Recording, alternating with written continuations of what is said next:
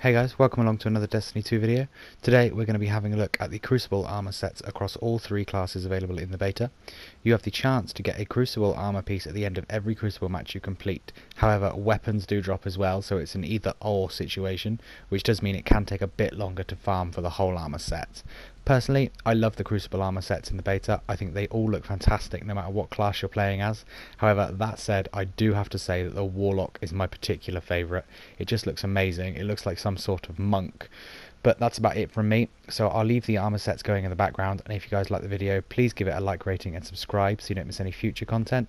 Comment down below, let me know what you guys think of the new armour sets and weapons, or what your loadout is, or anything like that really. I want to hear, and I will see you guys again soon.